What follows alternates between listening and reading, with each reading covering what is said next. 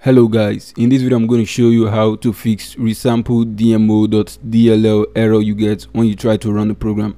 Now this is actually an audio driver, so I don't have it on my PC right now and I'm just trying to edit a video, but the sound isn't really coming out from the video. And the main reason for this is because ResampleDmo.DLL is missing on our PC. Now to install ResampleDmo.DLL, head to your browser. Now head to dll-files.com.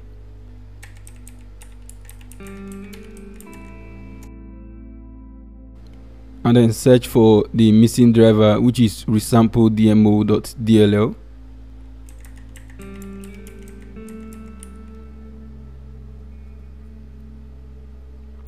Now you can see this is ResampleDmo.DLL, and you can see this is Windows Media Resampler. So click on it and then scroll down.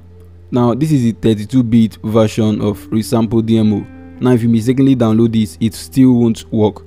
So we have to go with the 64-bit, since most of the PCs nowadays are actually based on the 64-bit architecture.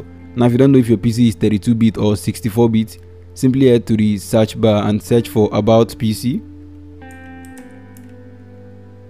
Click on About your PC, and then you can see your system type over here. You can see mine is 64-bit operating system x64 based processor.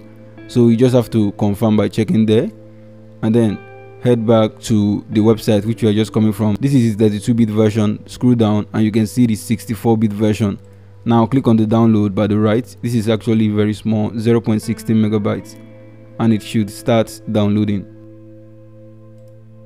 So it has been successfully downloaded. Now let's open the folder.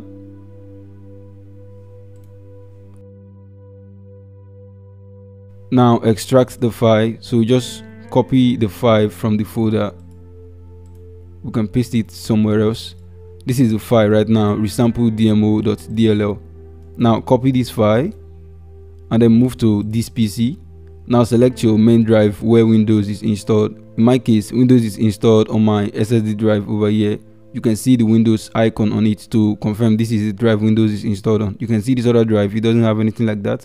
And this is the drive where Windows is installed. So open the drive and then go to Windows down here. Click on Windows folder. Now scroll down to System32.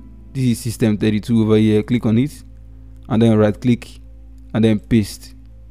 Now you can see we've successfully added ResampleDmo.DLL. Now we can close our file explorer, and then all we have to do is restart our PC and it should start responding. Now you can see immediately I installed the driver, our media is now working and the volume is now coming up. Now I haven't even restarted my PC, but I recommend you restart your PC after downloading any DLL.